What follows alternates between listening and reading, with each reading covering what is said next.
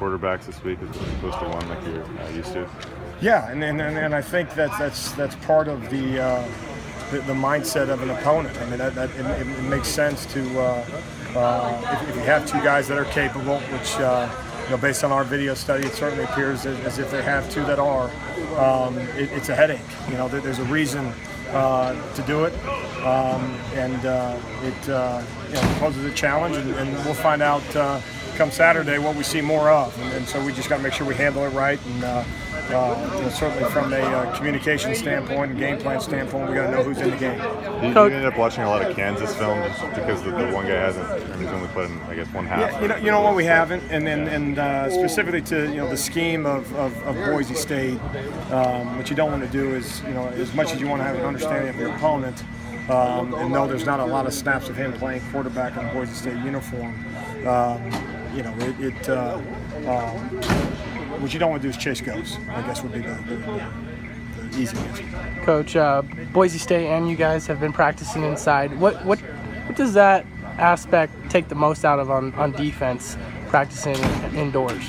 I think it breaks up the monotony. I mean, it might as well be a positive for us. It's a little bit different than being outside, and we've gotten plenty of work both on the grass down in Lewiston for what seemed like a month. It was probably only 10 days, and then at our place. So it breaks up the monotony. Get to go inside. The lighting's different. Everything's different, and I don't see how that's a negative. So and then we'll crank it up. Get outside for a little bit of a walkthrough tomorrow, and then obviously the game Saturday. Later tonight, when you watch some of the defensive backs tape, what are you looking forward to most on seeing what they did? Specific to practice?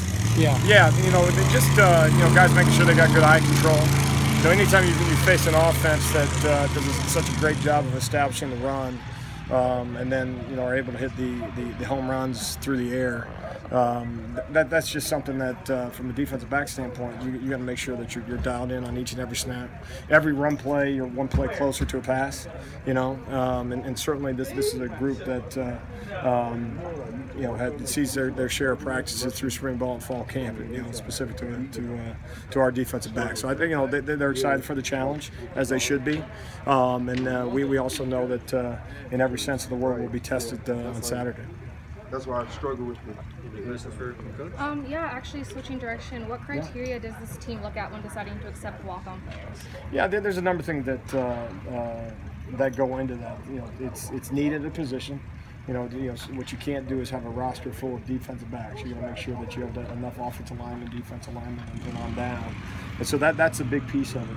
You obviously fill a recruiting class each winter with what is 25 scholarships a year, and then once ultimately getting to a total of 85 scholarship players, and then within that, obviously that sum total.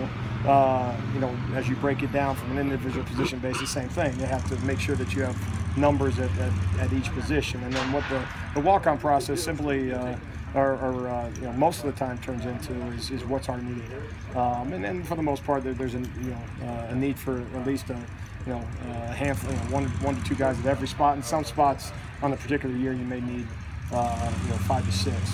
And so we appreciate those guys that come out here and work their tails off.